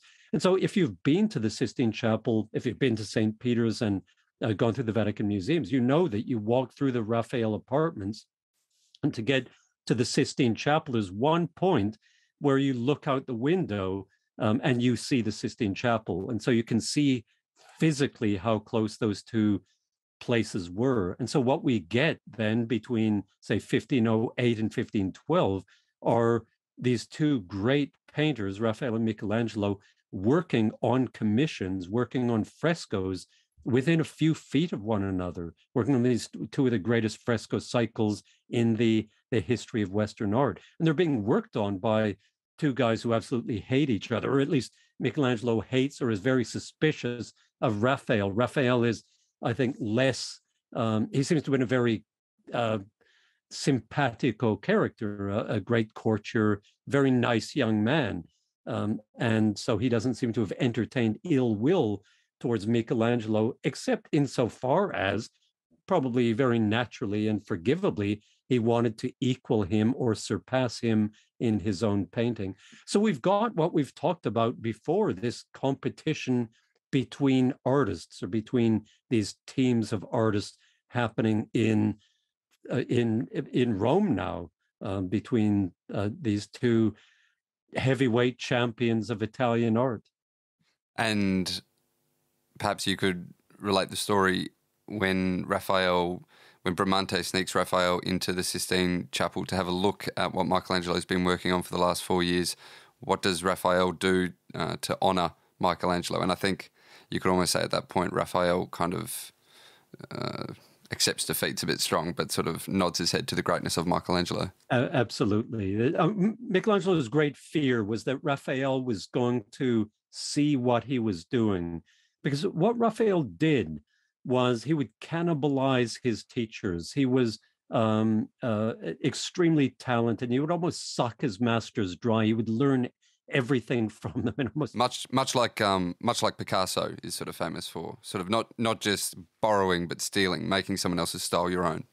Yeah, exactly. And interestingly enough, Picasso compares himself at one point to Raphael and talks about how when I was 14 I could draw like Raphael. And as you say, he went on his career almost. What the two of them would kind of do would be to look at a work of art and reverse engineer it and figure how it worked out. Picasso obviously did that to such an extent, with so many artists reworking their works, doing his own versions of them. And in many ways, the young Raphael was doing that with Perugino, first of all, and then with Leonardo da Vinci, learning from them and trying to exceed them.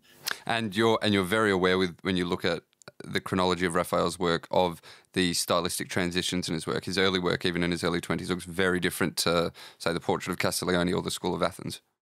Yeah, absolutely. You know who he's been looking at. You can tell that he's moved to a different city. He's seen different works of art.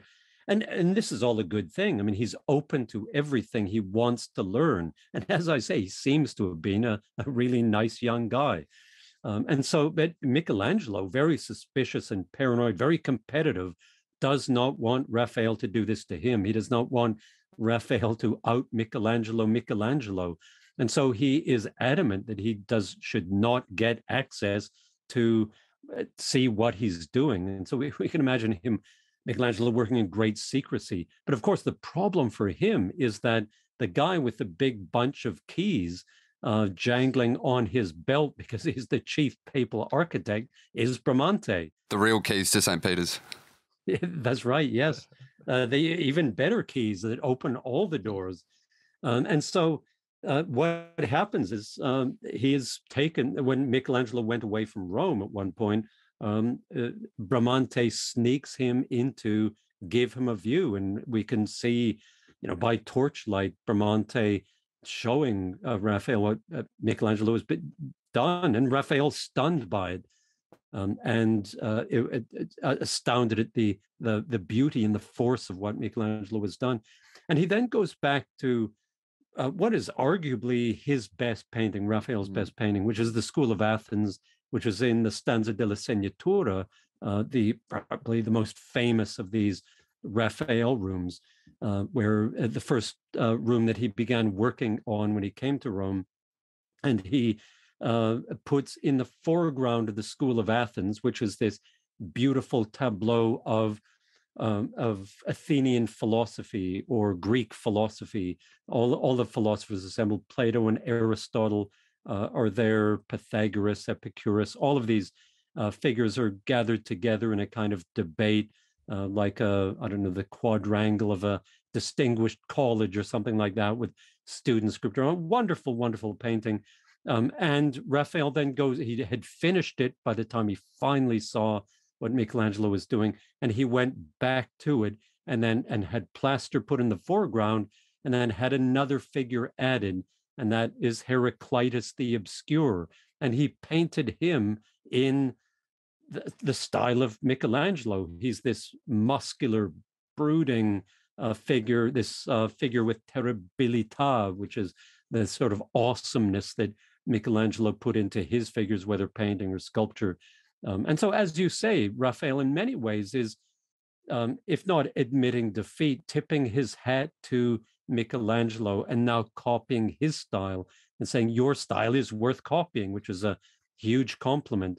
But it's also a backhanded tribute, because it is, I believe, and I'm not the only one who believes this, a portrait of Michelangelo, that Heraclitus is Michelangelo. Even the age and everything makes sense, and the likeness of Heraclitus is very similar to other depictions of Michelangelo at the time. Yes, and the key thing for Michelangelo, I mean, we can thank a sculptor named Pietro Torrigiani, who bashed Michelangelo in the nose when the two of them crushed it like a cake, he said, like a biscuit.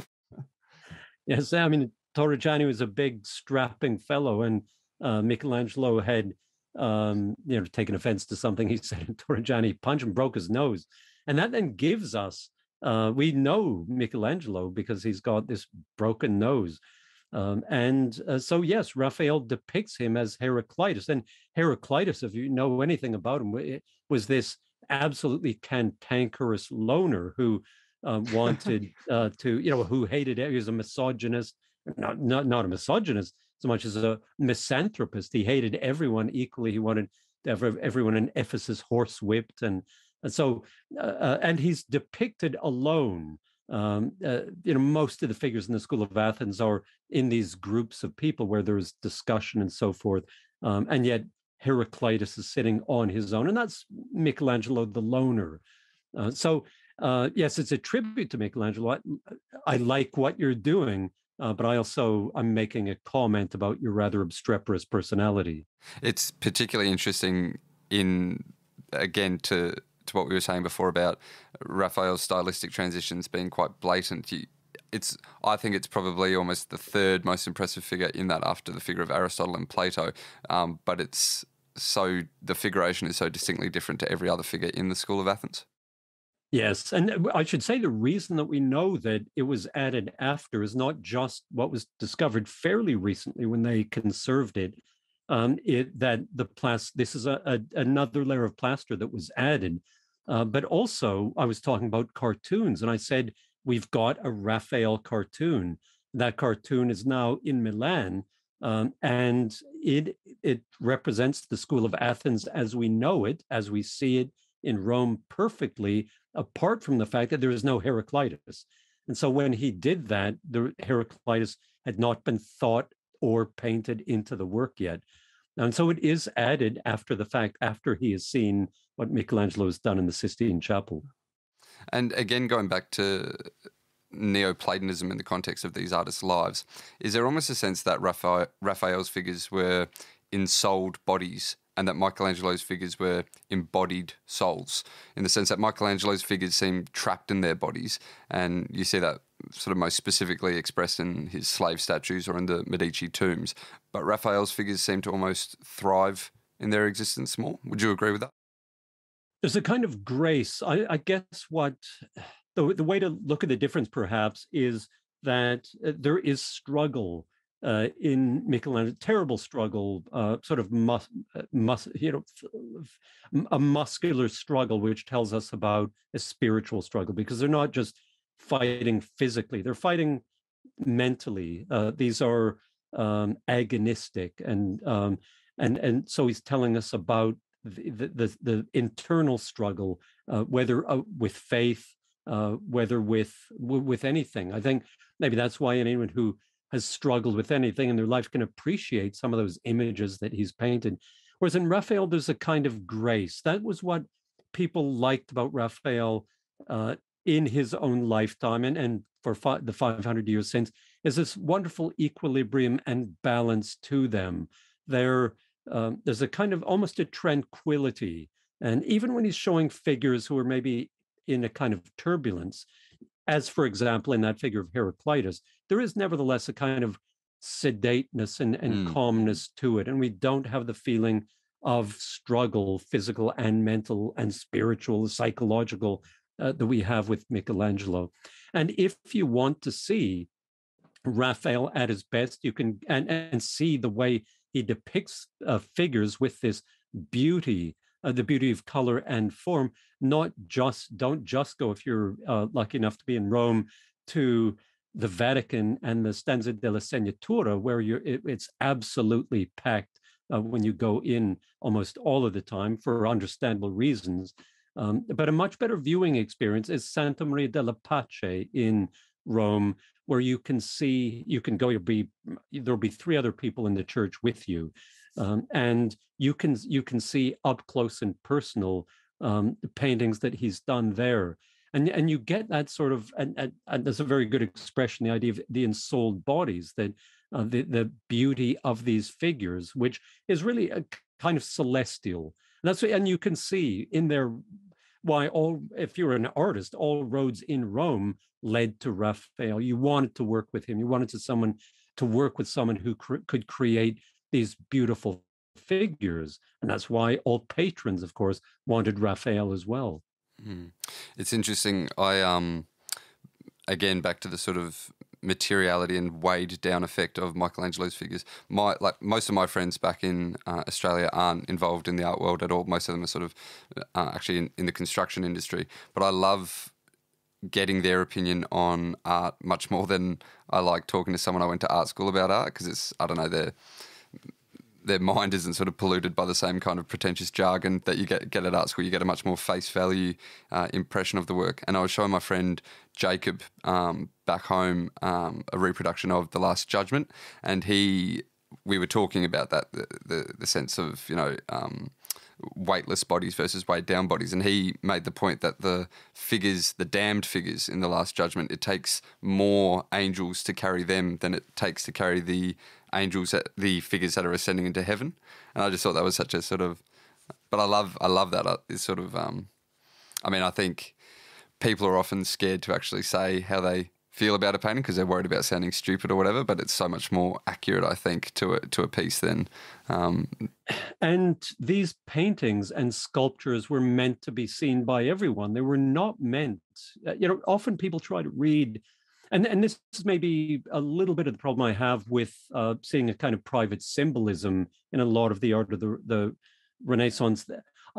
For the most part, this art was meant to tell stories. It was meant to make you feel something. It was meant to make you... To the illiterate as well was one of the main things. It was specifically designed for people who didn't have this sort of elitist, higher understanding of art. The church had struggled with the idea of images because there had been iconoclasm in the East, in the Byzantine world, in the 7th and 8th century AD. And the church somehow had to come to grips with this. If we paint a beautiful icon, will people begin to worship that? What is the value of art? Is art going to take us away from God because it will take us and it will become idolatry, which is what they felt was happening in Byzantium? And on the other hand, what the church decided in the Middle Ages, thanks to people like Aquinas, who, the angelic doctor, no one is more canonical than Thomas Aquinas. He's a saint after all. And Aquinas said, look, it's okay, painting works, because what painting does is tell stories to the illiterate. And so these works are meant to be seen for all of us of whatever educational attainment or aesthetic sensibility. And so I think that's why all views of these works of art are valid, and I would love to be a fly on the wall in 1512 when the Sistine Chapel was unveiled, or when in 1498 when the Last Supper was, and to know what people said about it. And there were probably some people who were very felt constrained to make pretentious remarks about it, as you would get today if you go to an art exhibition, but also other people who would make very sincere and genuine, giving voice to their visceral reactions to the art.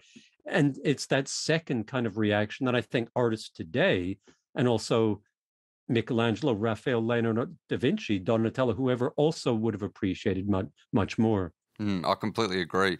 And to that point, actually, there was an idea that I want to run past you, and this might seem a bit too neat or contrived to be true, but in the late 15th and early 16th century Italian Renaissance, there's a dramatic increase in the realism of paintings.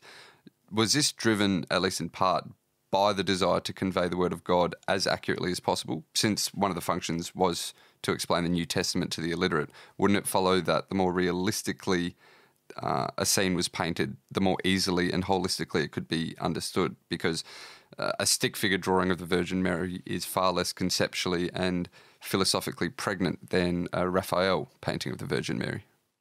Yes, the story is an interesting one because there's a progression, and it's not a straightforward progression.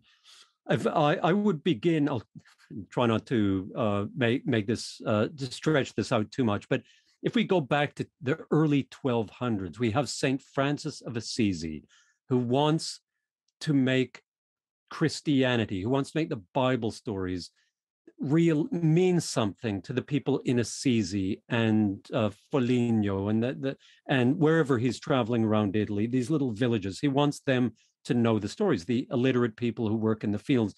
And so he begins doing things like making little tableaus, having nativity plays like the Crib at Greccio that he did one Christmas so people could understand what the nativity story was. And so in many ways, Francis is the beginning of this story of making art real. You have to take it to the people. You have to give them something that they will recognize. And so this is then brought to its height in the century after his death by Giotto, who was painting in the late 1200s, early 1300s. And Giotto brings us reality, brings us human forms, brings us landscape backgrounds, brings us figures that have gravity, weight, volume, all of these things to them, rather than the flat imagery that we've been used to from Byzantine art, for example. And so you would expect this would continue. But what happens is, in fact, by the second half of the 1300s, there's a movement in art away from that kind of realism, which might be linked to the Black Death, because, of course, it comes along at mid-century, kills half the population of Europe. One of the questions that's asked about the Black Death is, why is God punishing us? One of the reasons might have been we were being too secular in our appreciation of art. We were making the Virgin Mary look too much like a woman and too little like a goddess, the Queen of Heaven. Likewise, we were making Christ look like a poor peasant, not like the King of Heaven. And so there is this backlash against it. The other thing might be that the Black Death killed off all of the avant-garde, the people who wanted the more avant-garde Giotto-style art. And what we had were the poor people from the country coming into the city who said, we want that older style of art. We don't like this new stuff.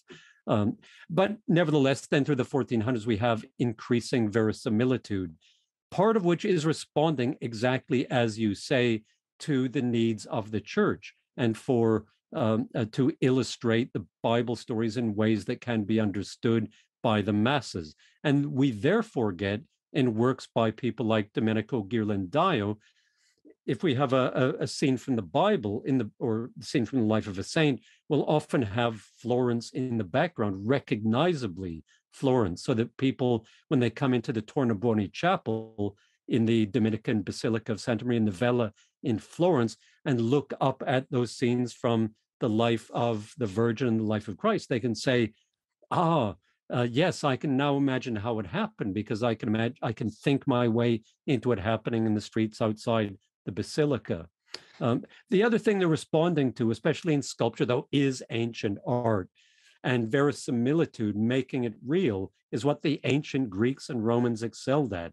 And so if we're going to copy them and we're going to go beyond them, we have to do the same sort of art that they did with that same level of attention to detail.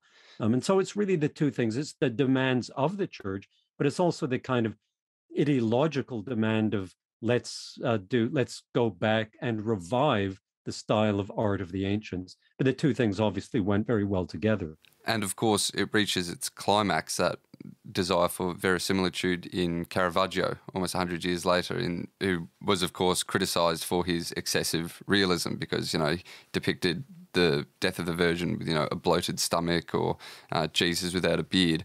But then, because one of the dictates of the Council of Trent, wasn't it, to be above all else realistic? And so that sort of points to the church's need around the 1560s to have to, convey the word of God in a way that would be more easily subsumed by the general population, and especially the illiterate, since they were the majority of the population. But also not to have, there had to be a kind of regal dignity. Reverence. To those characters, and not make them look. One of the arguments that some people within the church, such as Girolamo Savonarola, who was the Dominican friar in Florence in the 1490s, who wanted a kind of moral reform of the church and of society, he believed that Florence had become too secular, and that what was happening was he was saying, you're making the Virgin Mary look like a prostitute. She does not look like the Virgin. And so these are the paintings that he wanted to burn in his bonfires of the vanities and have them destroyed and make work much more pious. And so the bar of a good work of art wasn't so much its verisimilitude and how realistic it looked. And you'd look at it and say, the Virgin Mary looks just like that woman down the street who works in the sweet shop where I get my candied almonds. You would look at the work of art and say, she looks like the Queen of Heaven. This is someone I can pray to. This work is going to help me in my spiritual endeavors. Mm-hmm. What's your favorite section of the Sistine ceiling? Well, without doubt, it is it's the prophet Jonah.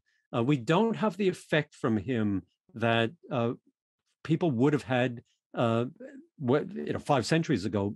We now come in at the altar wall. When you come into the Sistine Chapel, you come in the altar under the damned, so we don't get the great visual effect that they would have had where they came in at the opposite end, not the altar, and they came in at the other end of it, and they would look up, they would look at it, and the first figure they would have seen was Jonah, who was at the far end, low on the ceiling, and he is reared back in his seat, looking up. He's looking up at the fresco. He is the one who leads us into it. And so Michelangelo deliberately designed that so that and Jonah has this look of incredulity on his face, which is the look of incredulity we have. We imitate Jonah when we come in. We immediately tilt back and look up.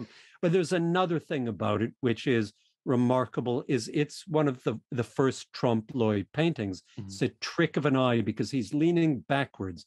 And so we see him, his head looks to be farther away from us than his feet.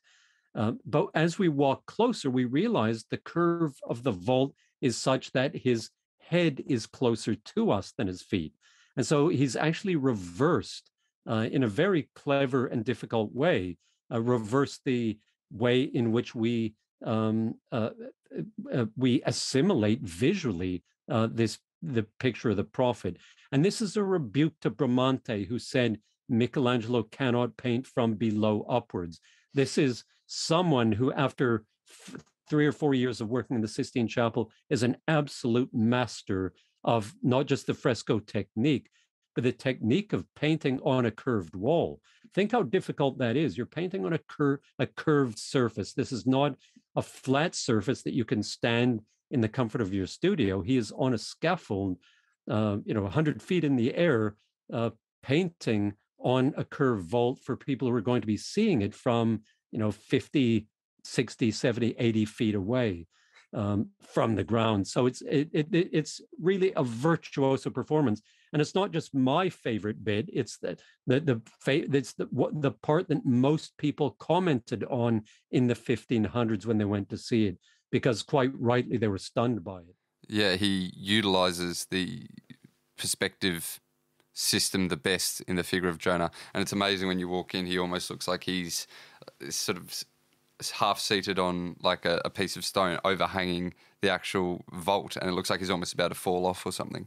That's right. He almost seems to be detached from it. Yeah, I was going to say, the prophets and the Sibyls are my favourite figures in them. I love the Libyan Sibyl, but mainly because of the drawing as well that he did from it, which I actually was obsessed with that drawing when I was a lot younger and used to sort of copy it all the time. And yeah, beautiful. The yellow is so beautiful, but I always feel sorry for whoever was the model for that, because she, or more likely he, because I think the model is probably male, must have had to go to the chiropractor for weeks or months afterwards, or been in traction or something, because it would have been such a difficult pose to hold.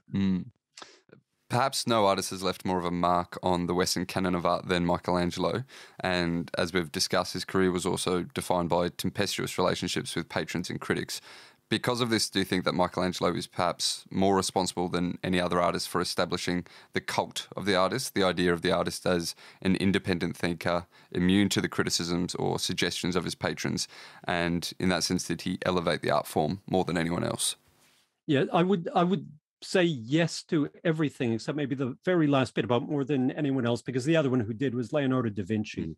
I think it was the two of them in tandem. The fact that we get these two incredibly powerful figures who are almost contemporaries, and it's the two of them, I think, together that really liberate the artist.